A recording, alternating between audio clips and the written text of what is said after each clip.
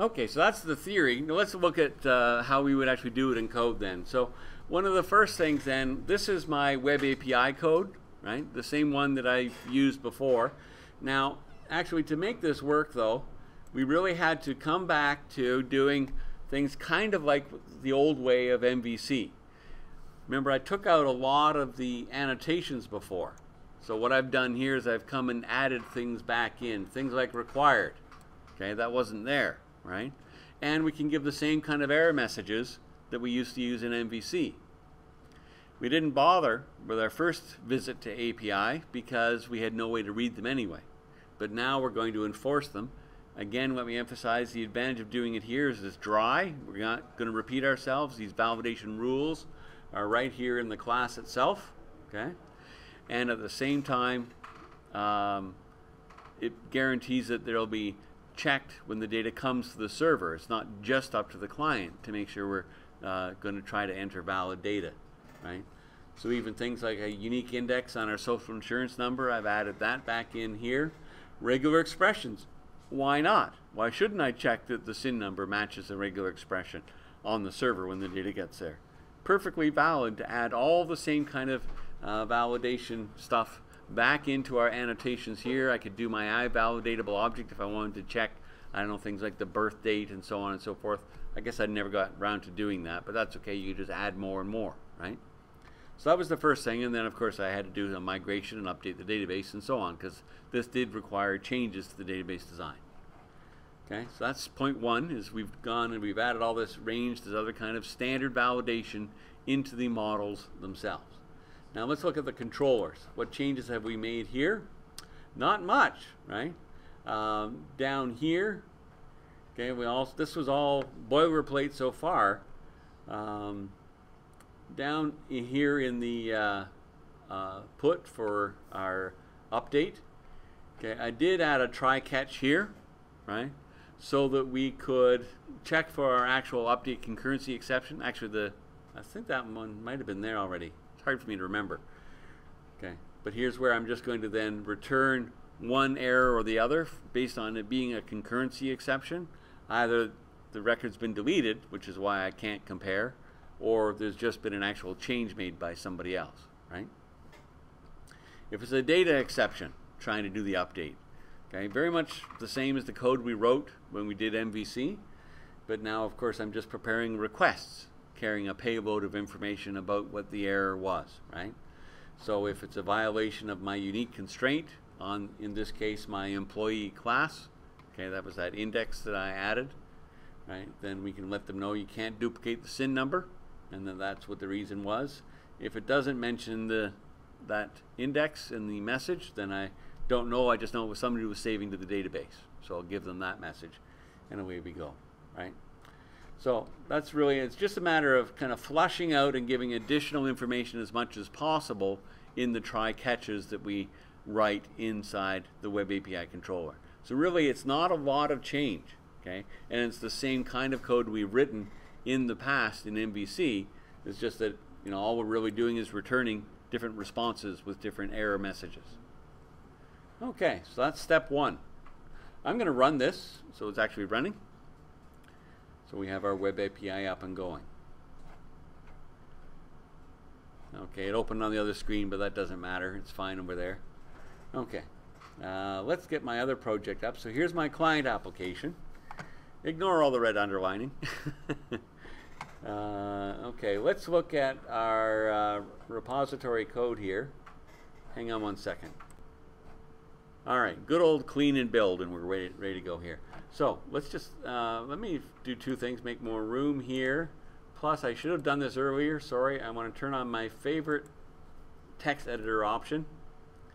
So under text editor, all languages, my word wrap. Just so we can see everything on the screen when I make the font bigger for the back of the room. Okay, so really, as I said here, it's not much different. All it is that instead of saying, you know, we want to pass an exception, I check it if we have a status code of success, good, right? Otherwise, I'm going to call my create API exception, right? That's in my utility class now. And then the same thing down here. These are for the gets, okay, when I'm getting data. Now for the actual add, update, and delete, it's even simpler because all we're doing is replacing the one line of code we had before with the same 4 lines of code, right? Basically just taking our response, if it wasn't successful, passing it off to our create API exception method and generating my actual exception, right? So that's really all I do here. I left this in place. I might, if we have time, we'll demonstrate just to show you what the JSON looks like in the debug window. But you know, really, it's just a mess of JSON, right? And it's not consistent, which is why it's hard to break it out and read it. So that's really all we have to do there in the repository. Same thing for the department repository.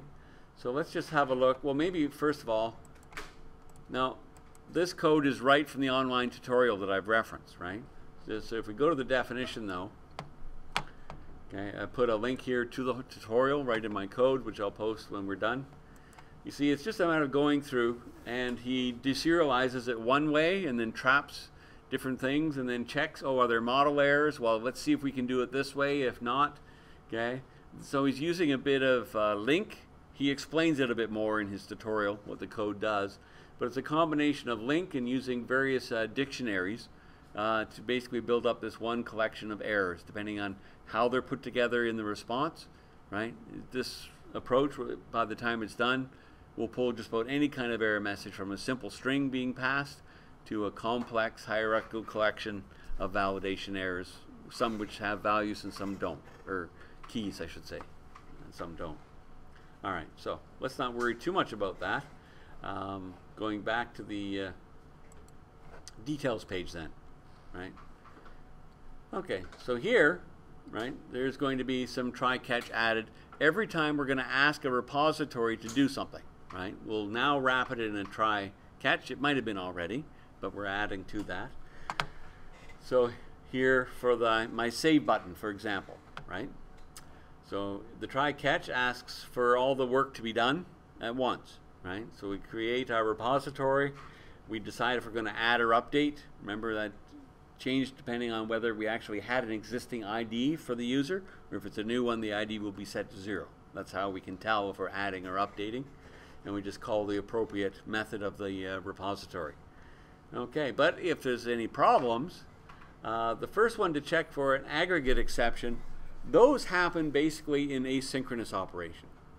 If it just takes too long or times out or things just go wrong with the asynchronous request, that's what you get, is an aggregate exception, right? So it's a fairly straightforward exception, and we can just pull all the exceptions out of the inner exceptions and build up a string. So we don't have to use our special API exception for that. That's a pretty easy one to pull the data out of. But again, I'll just show message to say one or more exceptions has occurred and list them all, right? There we go. All right, so now let's get to my custom one, our API exception. So again, here's my string builder. In his tutorial, he actually showed the status code, but it just says bad request all the time, so kind of clutters the screen if you ask me. You can put it in if you want, right? The more important thing is the list of all the errors, and then again, show the message to the end user. And that's all there is to that. Now, if it's a general exception, not my custom one and not from the asynchronous aspect, then, well, let's check if it was that we couldn't talk to the server, right? And if that's the case, right, no connection to the server, that's what I'll tell them. Could not complete the operation, and away we go. Okay. So basically, you just put the same kind of try-catch around anything that calls for a repository to do work for you. And that's really all it comes down to. Delete, same thing, right? So we'll do a try around the delete, check for the aggregate exception, check for my custom API exception, and then just give my general message, hey, error deleting employee, I don't know why, and away we go. All right, so let's just test this out. Actually, you know what I'm going to do, just to prove that it actually works, I'm going to stop my web service from running first. I'll run the local client beforehand, right? So going to the local client, just running on the local machine. And of course, there we go. So it timed out because the service isn't running. I have the URI set to my local web service, not the one up online, right? So it tried to connect to it, no connection with the server, check that the service is running, and await. or whatever, or click the refresh button. So I'll leave this running. Okay, notice that I dimmed out the add employee, right? Until we actually get data, I don't want you to try to click add, because you'll go to the next page and try to find departments and there won't be any, right? So that won't be enabled until we actually have data. But I could click refresh. I'll just get my same error message back though, because the service still isn't running. Now let's go back and start the service again. And it's up. Okay, so if I come back, I'll just come back to the actual application. I'll click refresh, and so it'll just, if you check the code in this one I posted, all it does is call my fill update. Right? So it fills the department. Oh, by the way, I moved the call to show the employees to the end of the one to fill the drop-down list. That made more sense to me in the end, because otherwise you have two asynchronous calls running at the same time, right? And then depending on which one comes back first, you can't show more than 2 dialogues. I found that out. So that avoided me getting 2 error messages coming up showing me dialogues at the same time. So anyway, but now we see it's fully functional, right? I'm working along. Let me try add employee. If I click save, so I've taken out completely that code, right? That did local checks. It just sends whatever data we got and sends it to the web API. So now these are the actual error messages coming back from the model errors, right? The data annotations inside the actual employee class on the server, right? Letting me know that these are required, must enter 9-digit SIN and so on, right? So if I, well, let's actually do something more. Let me grab somebody else, David Brown here. I'm going to steal his SIN number, because remember there's a unique constraint on that. So I'll copy that. Let's go into Timmy Brown. I'm going to try and paste in, okay, the other guy's SIN number, and I'll try to save. There we go. So that went right to the web API. It formed the query, passed it to the database. The database said, can't do that. You create a duplicate SIN number, right? So it actually raised my data exception. Okay, the web API caught the data exception, looked in the message, found that it referenced IX unique, in this case IX unique SIN actually to be full, right? And decided that it would actually send the appropriate response, right? Unable to save changes, duplicate SIN number. So you can see how, hey, this almost is 100% in terms of getting the same kind of effective feedback.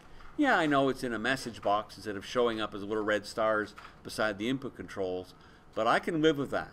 Okay, we've accomplished our task of dry, which I won't say again, and the error handling is all in one model. It's all in one location and handling it beautifully. If I changed the error message in the model class itself way off on the server, then that's the new message I would get here. And I don't have to update every client to make sure everybody's getting the same message. All my 10,000 paying customers will be getting the new error message right away, right? Okay, so that's pretty much a quick tour. Oh, one more thing we'll try. Just let me pause for a second. All right, sorry I can't seem to demonstrate here at the college the concurrency on the local machine. I can't get my mobile application to see the local web API. I think there's a firewall issue or some difference. It worked at home, but anyway, trust me, it does work. Once I get my new version of my web service published, then we can try multiple clients and so on there as well. But all the code is in place, and I'll get this posted up in Blackboard for you as well. If you could scaffold a quick patient using the MVC and just you could use a web client and the application at the same time, that would make for a quick demo as well. But then that would mean adding a controller, generating. Yeah.